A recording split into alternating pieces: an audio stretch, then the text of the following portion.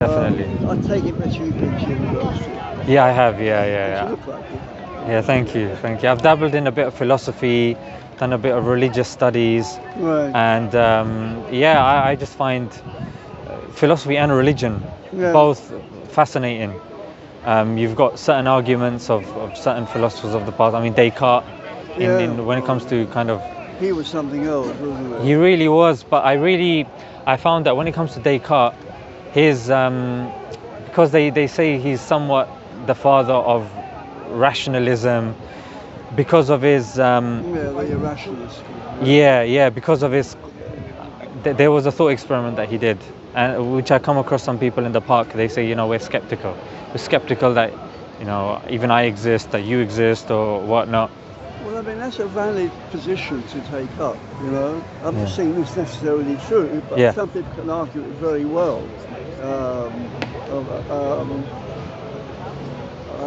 But the chap, yes, I mean, Descartes, he did big work in actual geometry. He actually did some amazing Yeah, he did. Yeah, he did. some amazing, but which I think helped Newton. Newton read Descartes carefully.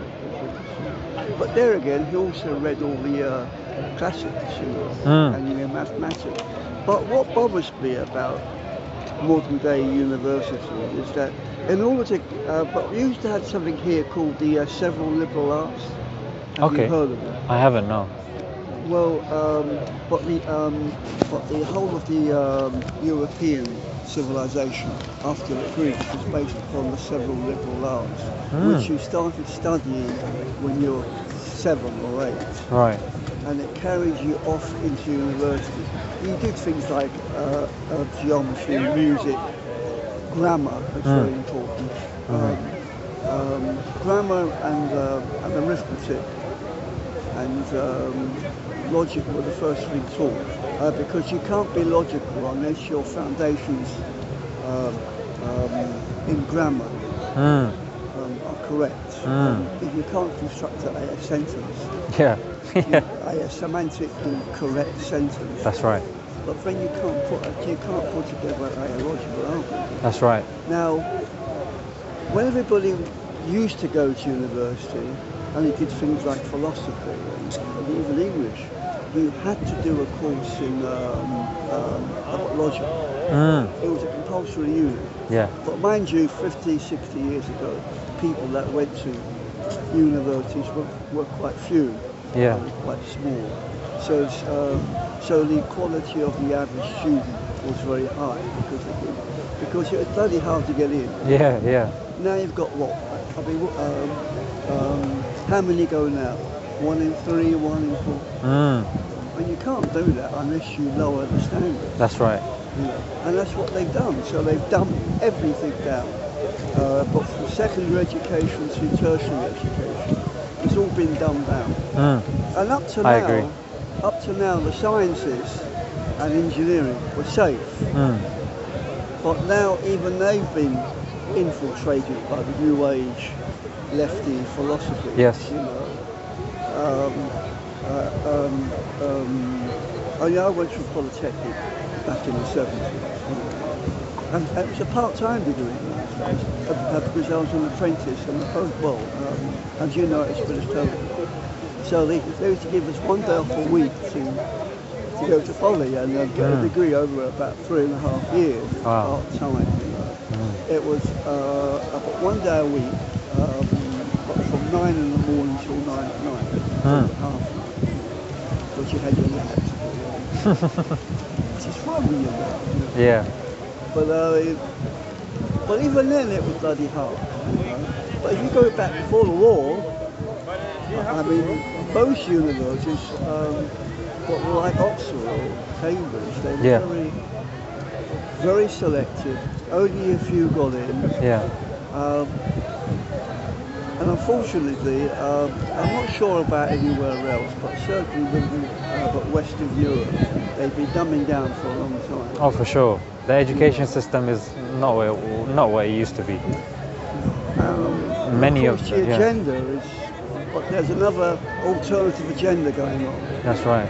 Which if you talk to people, they don't want to hear. Yeah. And they don't want to know anything. Yeah. But I mean, they're following another philosophy, which is, was that hear no evil, see no evil. I mean, it's that it's what cats do, isn't it?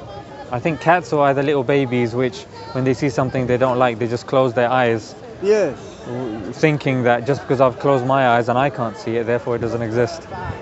So they're hoping that it would just go away, but it's just compounding the problem, I think.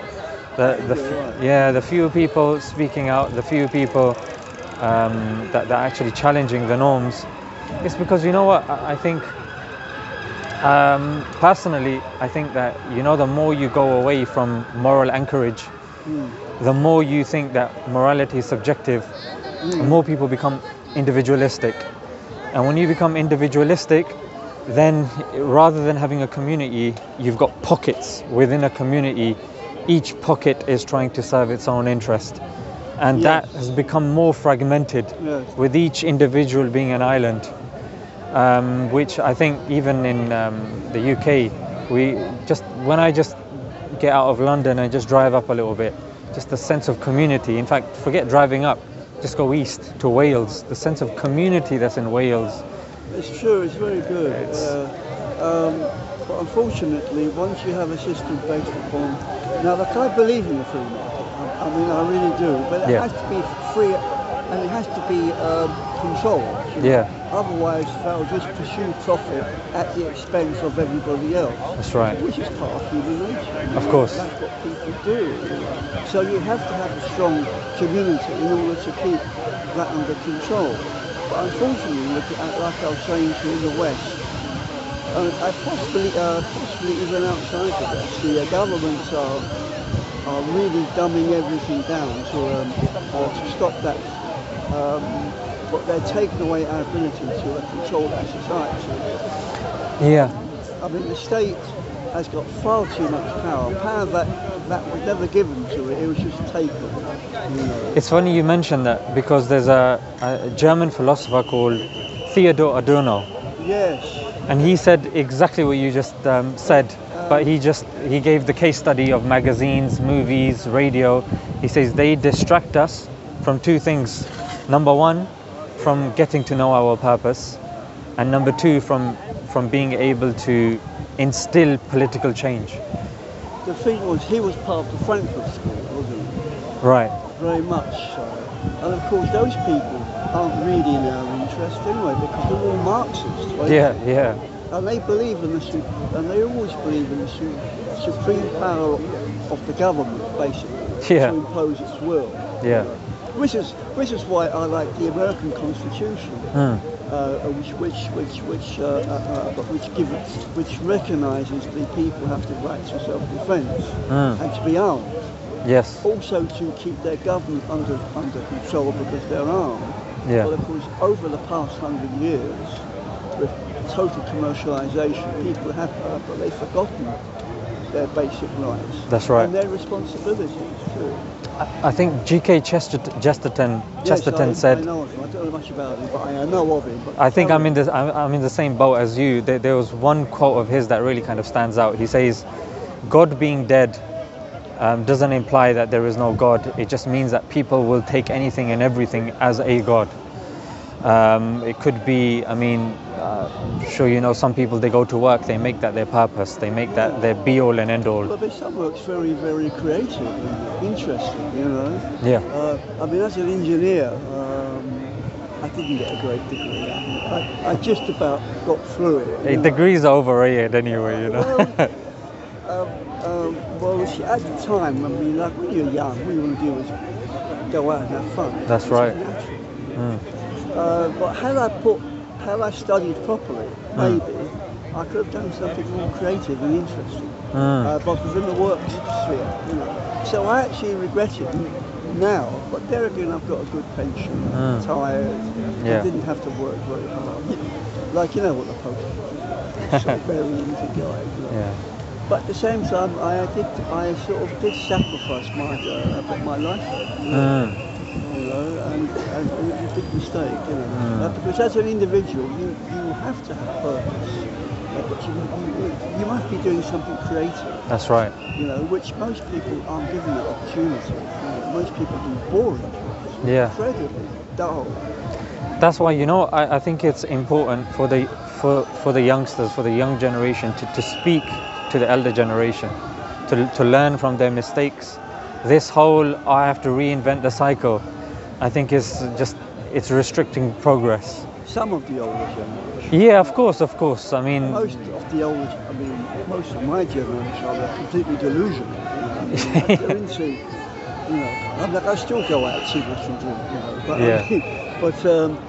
but most people live for that. Yeah, And true. it can take you over. That's right. There's something nice about sitting in the pub, reading the paper, having a chat.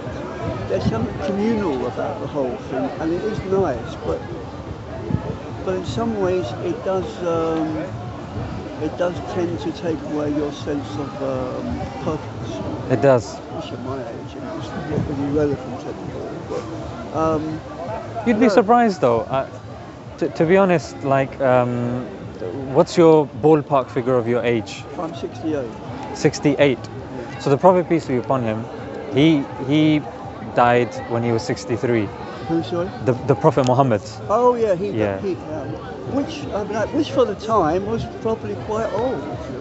Exactly. But the fact that a lot of people like his successor was around his age. Yeah. So I do believe there's some credence to you're only as old as you feel. Although some people, there's something in that, yeah. of course, and as you go, I think the more experience you get, you become definitely an asset. I'd say you become an asset. The way society unfortunately treats people with experience, I don't think that's reflective of, say, previous societies that would respect elders. For example, even in the Islamic religion, they say if an older person comes, you have to treat them like your father, pretty much. Yes. It's a good philosophy. I've got no problem. And definitely I've seen it needed now more than ever, because I was a school teacher for a short while, about 6 years, and I could see it was like I could see the holes in the narrative, in the sense that what the kids were missing and what the kids needed, and I obviously had to go through a curriculum, and I was constantly at odds with it, unhappy with, why aren't we talking about this, why aren't we talking about that, because there are a few fundamental things that kids do need to learn from a small age, and just repeating stuff again and again I don't think is helpful. But that's something else. But there's something you should do, and that is to look into the several liberal arts, which is what European education system used to be based on. He used to do the first three, the trivium, I'm not sure how you pronounce it. It means three anyway. Yeah. And when you did the other four, yeah. And then after you finished you then were able to go to university. And they used to start university younger. But they could start when they were 16 or even 15. So, and the actual standards, for the few, admittedly, given that system, was very good, excellent, and it worked. The first thing the governments did to get rid of that, in the modern secondary school. I went to a secondary modern. I didn't get through my 11 plus. I was sent to 11 plus was difficult. I remember struggling as well. I took a bit too young, Yeah. And I did it. It was back in the 60s, And so I got to a secondary modern. But at the same time, secondary modern schools were superior to any comprehensive system. He used to have workshops fully kitted out, metal work, but lathes, milling machines, forges. So the kids were taught how to use their hands, how to make things. I love that. Woodwork, full range of tools, completely fully stocked. Fantastic. Now, what they have, they're going to keep a pair of scissors and a bit of cardboard. And that's supposed to teach them mechanical skills. That's so true. That's so true. And none of this is done by accident. It's all planned, but to make people dependent and even useless. Yeah. And this is the sinister plan. To make them part of the system, isn't it? It's a post-industrial revolution. You didn't want independent thinkers. You just wanted someone that could fit within the supply chain, do their job, not question, and be too busy, be entertained, you know, breads and circuses, Yeah. be entertained to such a degree. Circus, You just, yeah. you just keep your mouth closed, just, And it's worked beautifully. it really has. Even people with good degrees still walk around closed-minded. That's right. And I can't believe that. I say, look, you know, but read this, and you can even show them something written Yeah. by the government itself, Yes. and they don't want to know. Yeah. But they won't look at it. Mm. And these are bloody modern graduates. Yeah. To be honest, it's like even coming across a guy with a PhD. I mean, somebody with a PhD, he has a PhD in a specific field. Yeah. Back in the days, you know, when you had something like a PhD, forget PhD and specialism in one thing, they were called polymaths. Yeah. Even in the Spain, when Spain was ruled by the Muslim Empire, you had Khawarizmi, Ibn Sina, Kindi. These guys were giants. They were polymaths. I mean, even here, I mean, you had Aristotle, Plato.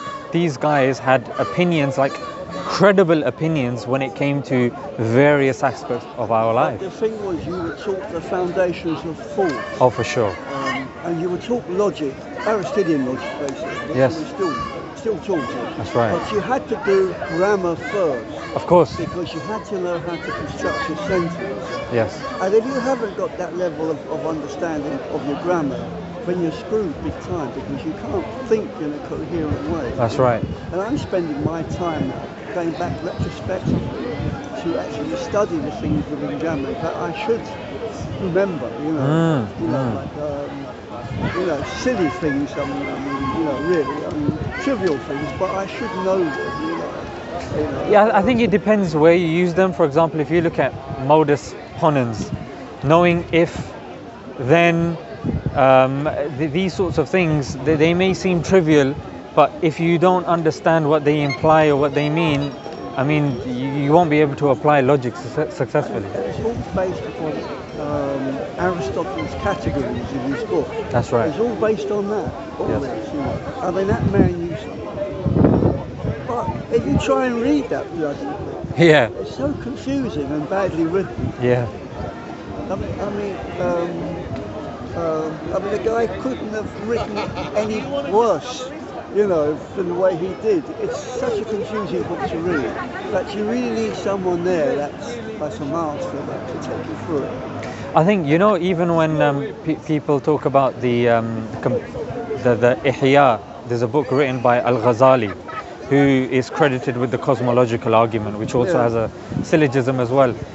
When he talks about the incoherence of the philosophers, I mean, I'd use the same sentiment like yourself. It's so difficult to read, but people say that you have to have a certain background of the incoherence of the philosophers at that time for you to understand that, okay, this is because a lot of things sometimes they're written shorthand. And the thing is, in order for you to understand what that shorthand is, you have to know about the historical context, you have to know about grammar usage at that time, prose usage at that time, and it really becomes difficult to decipher. I mean, certain philosophical books, they just, especially Nietzsche, you know what they said about him? They said that later he was so ill that the doctor said you shouldn't be writing. If you feel compelled to write, don't write more than, say, 20 minutes. So that's why when he would be traveling, he would have 20-minute bursts of just writing, because his health was significantly deteriorating. So, but when people read it, they read it thinking it's some continuous prose, because you're not going to get, okay, that was 20 minutes at that time when Nietzsche was going through this and that. Again, I guess it's like certain verses of scripture as well. You need context when it comes to something that was written back in the days. But the thing is, where's this leadership going to come from? I'm like, where are these people that can sit down with us and look at Aristotle, for example, his books, logic and all the rest of it, and take us through it in a coherent way? I've tried looking at YouTube, and you find the odd chap on there that explains it. But even that's not brilliant. I mean, even that's confusing to some degree. I mean, these true teachers don't really exist, I don't think. because they can't simplify it enough for the average man to comprehend it. You know, There's somebody that whose books I think I find fascinating. There's somebody called Prince Ghazi of Jordan. yeah, So the thing with him is he studied Western philosophy as well, but he studied religious philosophy as well. And the way he weaves between the two, picking up principles that we can apply in our daily life, that's why I like his stuff, because it's quite pertinent to the issues that we're going Yeah. that's happening today. For example, he poses a question. He says, "What's happiness?" what is happening? Yeah. Well, what would you say in your understanding what happiness is? Sounds a bit like the thing that Socrates would have said, isn't it? All this will happen. And then he would destroy everybody's definition of it straight away. I'm not going to do that. Maybe. Yeah, well, I mean, that's what he's famous for. He is isn't the it? Socratic Asking method. questions that he full knew most people Yeah. couldn't answer. That's right. I finished making him look silly. You know? That's right. But, I mean, yes, I mean, I take the point. Trying to pin people down, what's that method of actually questioning? No, like with him, the Socratic method is there for a purpose to break down certain people that are very staunch in their views. But what he does in his book, What is Happiness, is he actually goes through what happiness is not, what happiness could be, and what happiness is. He actually gives a conclusion. So he comes to a conclusion. he does. But whereas Socrates never really comes to a conclusion. Exactly. He just tells you what it isn't. Yeah. Which sometimes can be quite jarring, because because when, Disturbing, very disturbing. especially when somebody's, at a very difficult part of their life, maybe their wife's left them, maybe they've lost their job. I should be so lucky. She's still around, yeah. That's fantastic.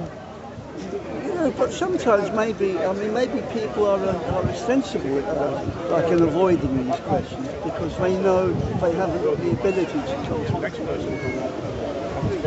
but maybe they're doing the right thing.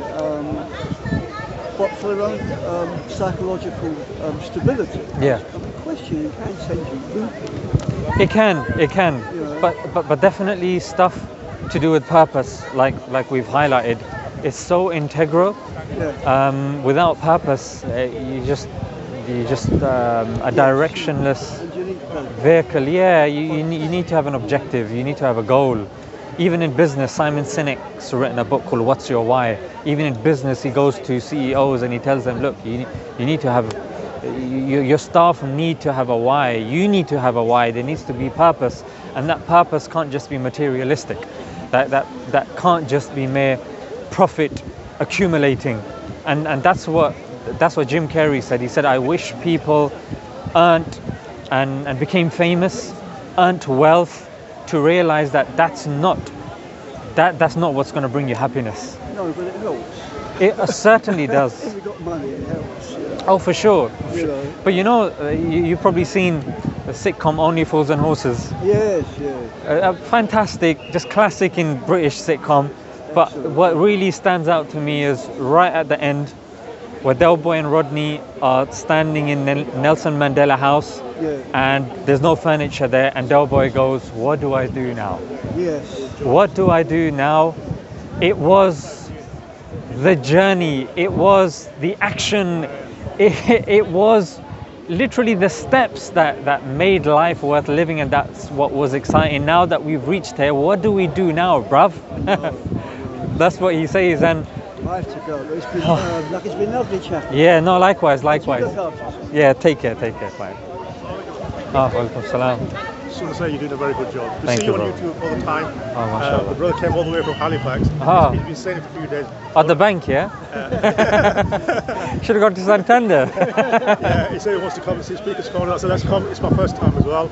And inshallah, we just made it in the nick of time. And we saw one of our favourite. Alhamdulillah. Keep on doing a good job. No, jazakallah. Yeah. Nice to meet you. Nice to meet Other you. brothers to come here. Like, Ali should be coming today. Hijab not so, but Hashim and so they should be coming a bit later on. Yeah. Shamsi and no.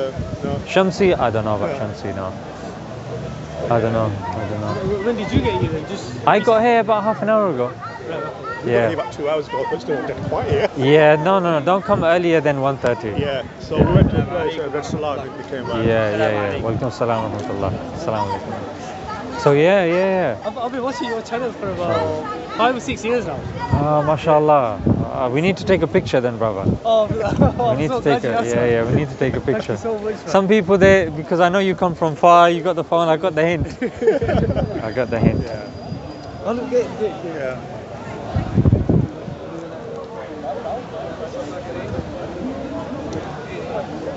Brother Zishan, thank you so much. My pleasure, brother. So nice My to meet pleasure. you. My We're pleasure. going to stick around for a couple of hours and listen to some more discussion. Excellent. Yeah, inshallah you learn something and it's of benefit, inshallah. Take care, brothers. Inshallah. Assalamu alaikum.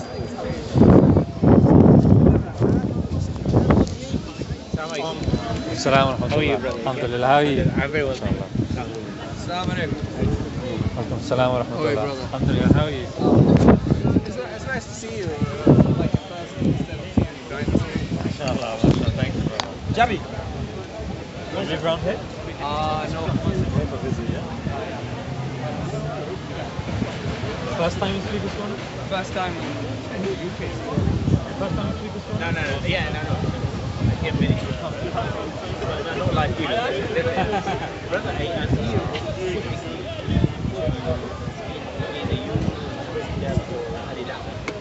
I'm not gonna take this wrong, but I know that I will call it the target would be the snake and the